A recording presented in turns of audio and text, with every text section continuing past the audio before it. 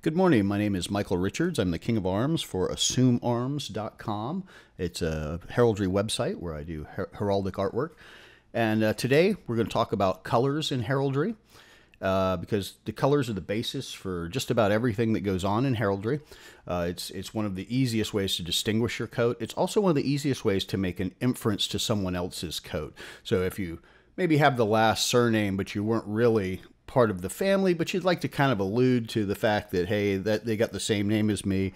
Maybe you want to use the same colors. So, or if you're from a country, say Spain, you might want to use red and gold to sort of insinuate that without actually being so blatant as to put a flag on it or something goofy like that. So colors are really important in heraldry, and we're going to talk about all the basic ones. These are all the basic ones. I have a double of the black here, as you can see. So we have gold, silver, or white, black, red, blue, green, and purple. Those are the main ones. We're going to get to their heraldic names in just a minute. So the heraldic names look like this. The heraldic names, if you look at this, it says argent, abin, sinister, sanguine. Those are almost all colors. Argent, okay, argent is silver or white. Sanguine is this burgundy or maroon color.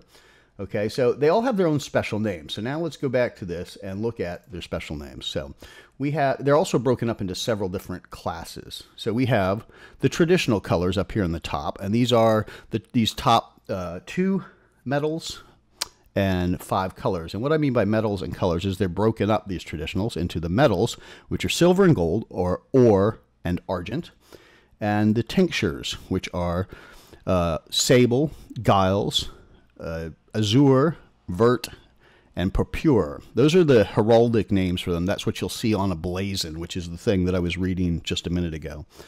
There's also some modern colors, and these come in down here. I'm using one of them here called sanguine. It's a blood-colored red.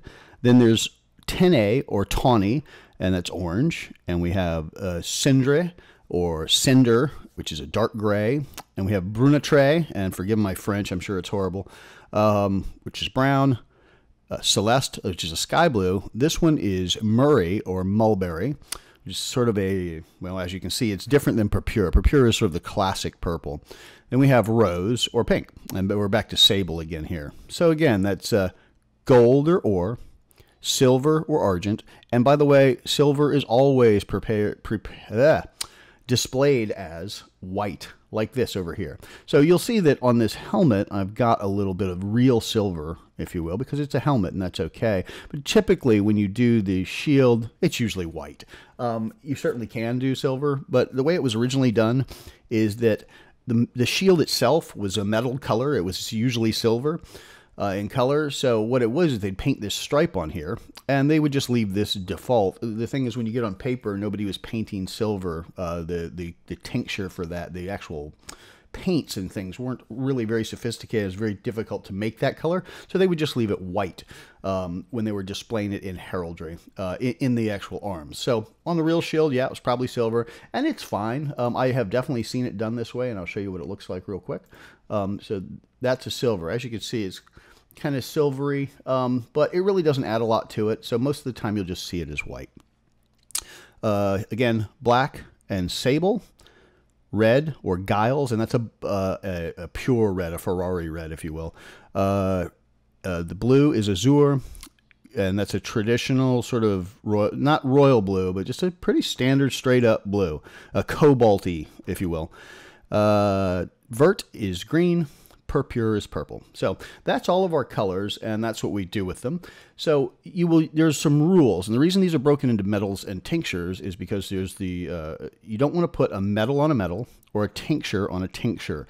And what I mean by that, and I'll show you some examples right over here. Here's an example of what you're not supposed to do if this were the arms themselves.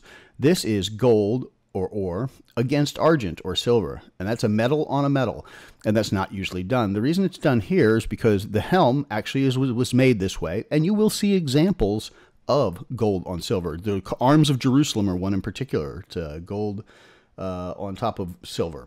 So it's doable. It's just not practical, and it doesn't look very good usually. It's really nice for making something sort of special, and that's why the arms of Jerusalem are kind of unique, because there's definitely other examples, but those are the most common ones. So an example, and the reason you don't do it is because of contrast. It's a contrast rule. So really, if you're standing across the battlefield and you see these arms, you can see really quick at a glance that it's burgundy, right, or blood or sanguine against white. That's the first thing from way back before you can read any of this. You see that pretty clearly. Now, if, for example, I had put this sanguine with another against another of the tinctures, say purple, now you can see the problem, right? You see that across the battlefield. I'm not sure what two colors those are, and they probably blend together and make sort of just a muddy purple color, right? So that's the main rule that you don't want to violate, is the rule of tincture or the rule of contrast. So metals don't go against metals. They go next to colors. So in this case, we have the white against the color. And so that's what you'll find most of the time, and those are the basic heraldry colors. Again, my name is Michael Richards. I'm the king of arms of Assume Arms. If you have any other heraldry questions, leave them in the comments or give us a call or go check out the website, and I'll be happy to help you.